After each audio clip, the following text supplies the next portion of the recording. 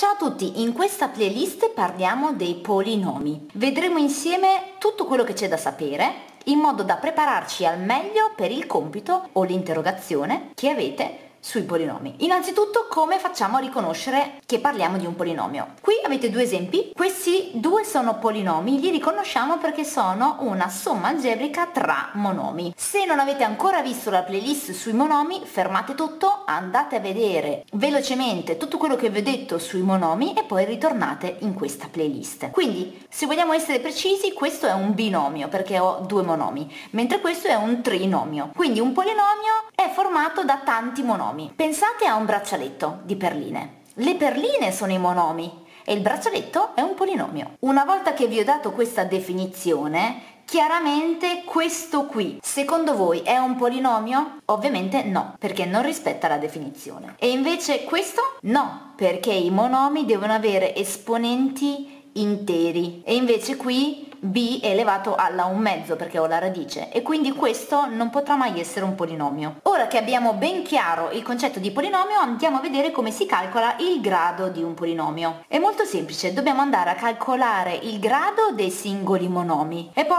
prendere quello più grande. Quindi questo monomio ha grado 3, perché vi ricordo dovete sommare gli esponenti, 2 più 1 3. Questo invece ha grado 2, perché 1 più 1 2. Quindi questo polinomio ha grado 3, perché devo prendere il più grande tra i gradi. Facciamone un altro. Questo è veloce perché questo monomio ha grado 5, questo 1 e questo ha grado 0. Quindi questo trinomio qua ha grado 5. Un'altra cosa che dovete sapere è che cos'è un polinomio omogeneo. È semplicemente un polinomio in cui tutti i monomi hanno lo stesso grado. Quindi sicuramente questo non è un polinomio omogeneo e nemmeno questo. Invece questo, secondo voi, è un polinomio omogeneo? Vediamo un po'. Questo ha grado 3, questo 2 più 1 3, questo di nuovo 3 e questo 3. Quindi questo è un esempio di polinomio omogeneo. Un polinomio si dice completo rispetto a una lettera se presenta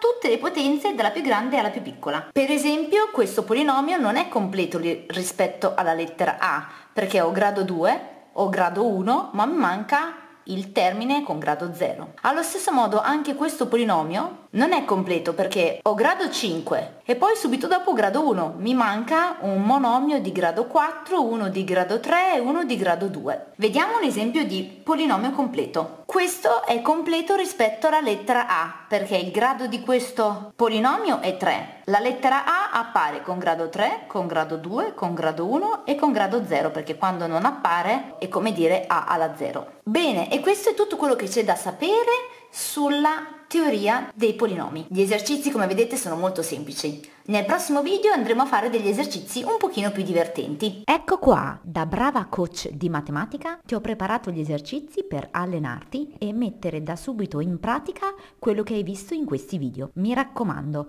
allenati con costanza e continuità. Vedrai che questo farà la differenza e ti permetterà di raggiungere risultati sorprendenti in matematica. E anche per oggi il video termina qua. Se ancora non l'hai fatto, iscriviti e segui il mio canale. Faremo un percorso insieme, sarò la tua coach in matematica e ti permetterò di raggiungere risultati sorprendenti. Questo perché la matematica in realtà è semplice e se non sei ancora brava in matematica è perché ancora nessuno te lo ha insegnato.